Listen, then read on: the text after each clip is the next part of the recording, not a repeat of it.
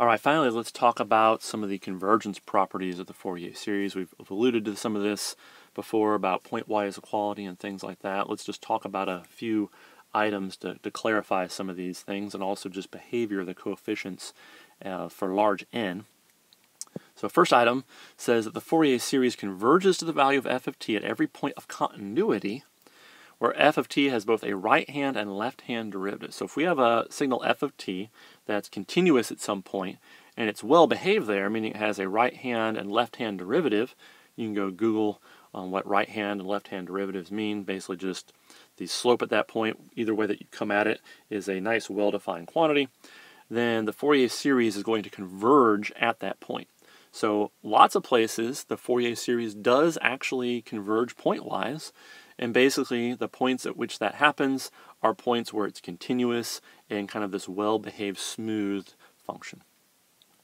So usually the way I like to think of it is if I have a nice smooth function, my Fourier series representation will actually converge there in terms of a pointwise equality. Things get interesting when we start having discontinuities. So that's what point 2 talks about. Let's say I have an f of t that does have a discontinuity. So there's this jump. I'm going along, all of a sudden I'm discontinuous and I jump.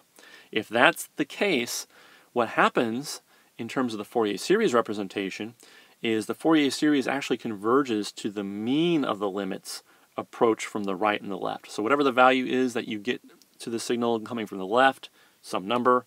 Coming from the right, you get some other number, right? Because it's discontinuous there. There's this gap. The Fourier series is going to converge to the middle of those two values. So it's not going to converge to either the right side or the left side. It's going to pick this kind of average value in the middle. So that's good to know. Point 3 tells us something that's pretty useful. Basically, if you give me a signal f of t, and it's already written as a sum of trig functions, you know, cosine of this plus sine of this plus cosine of this, etc., and it's periodic, so some periodic signal that's a sum of sines and cosines, then this is already its own Fourier series. So sometimes you're given a signal that is already written as a sum of sines and cosines, and you can just do simple trig to manipulate it into one of our forms and just know right away what its trigonometric or compact trigonometric Fourier series representation is. So that's kind of nice to know. All right, these last few items all have to do with kind of convergence properties of the coefficients and how the coefficients behave for large values of n or k. So this first one talks about how they decay. And this says that the coefficients of the kth harmonic always decrease in magnitude at least as fast as 1 over k for a sufficiently large k. So this basically puts a lower bound on the rate of decay. My coefficients, as k is getting large, you know, the kth, the k plus 1, k plus 2, the magnitude is going to go down with a k in the denominator, at least that fast. Some of the examples we've done, we've seen actually like, you know, n squareds in the denominator, which means they decay much faster than that, but this is the slowest that we would ever decay. Point 5 tells us an example of when we might not see them decay faster than this, but decay at that rate, and that occurs when we have any discontinuities.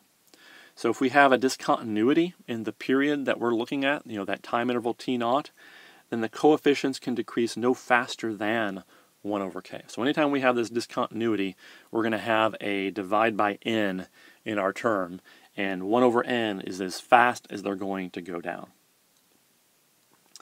6 tells us kind of the opposite case of 5. So 5 says if you have discontinuities, you're only going to decay at this slowest possible rate.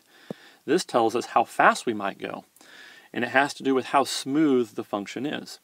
It says if the nth derivative is the first derivative with a discontinuity, and if all the derivatives up to then satisfy our Dirichlet conditions, then the Fourier series coefficients go to 0 as 1 over k to the n plus 1. For sufficiently large k. So this right here, 1 over k to the n plus 1, if n was 5, that would be decaying with a, you know, by a factor of 1 over k to the 5th. That's a very fast decay rate as a function of k. When are these conditions going to be met? They're essentially going to be met when I have a really smooth, highly differentiable signal. So if I have a signal f of t and I can take derivative after derivative after derivative and keep getting these very smooth and well-behaved functions, I'm going to end up with coefficients that decay very, very fast. Kind of the extreme case is, what if I give you f of t just as a cosine? What if f of t was cosine omega naught t? Well, I can take derivatives of that for forever, right?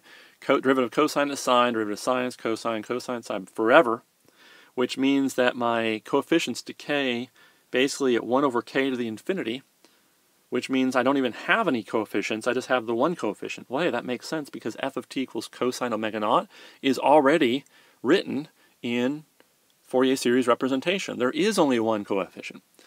So really 6 is getting at when I have very smooth functions, the decay rate is very high. And I don't need a lot of high harmonics to represent the signal because I already have such a smooth signal itself.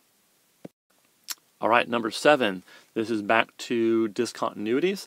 We've looked at examples where when we have a discontinuity, we get this kind of oscillation at the discontinuity. And this point right here is really just providing the name of that phenomenon. People call this the Gibbs phenomenon. So when we see that oscillation in our Fourier series representation, that's what's known as the Gibbs phenomenon. Point 8 gives us some information about this Gibbs phenomenon. Basically what's interesting is anytime we have one of these discontinuities, as we plot our Fourier series representation with n terms and we see that oscillatory behavior, the amount of overshoot doesn't really change. The width of it gets narrower and narrower as n gets bigger and bigger, but the amount of overshoot continues to be about 9% no matter how big n gets. Now the width of it gets smaller and smaller and smaller, so you can think of this thing oscillating around. It oscillates in a more compact way on the time axis, but how much it overshoots remains the same. Point 8 can be visualized right here in this example. So here is a Fourier series representation of a rectangular pulse. So there's this discontinuity at 0, it's discontinuous, jumps to 1, holds, and then it's discontinuous here again. This ringing right here around that discontinuity is what we call the Gibbs phenomenon. So that's oscillatory behavior is the Gibbs phenomenon. And you can see right here this overshoot, it should be 1, but it shot up to about 9%, just like we noted on the previous chart. Here it shot down to about minus 0.1. It went down about 9%. So the overshoot is about 9%, and the oscillatory behavior, we can see, it's what we call the Gibbs phenomenon. This plot right here was made for n equals 60. If I crank up the number of terms in my Fourier series representation, some good things happen. This looks much more like a perfect rectangle.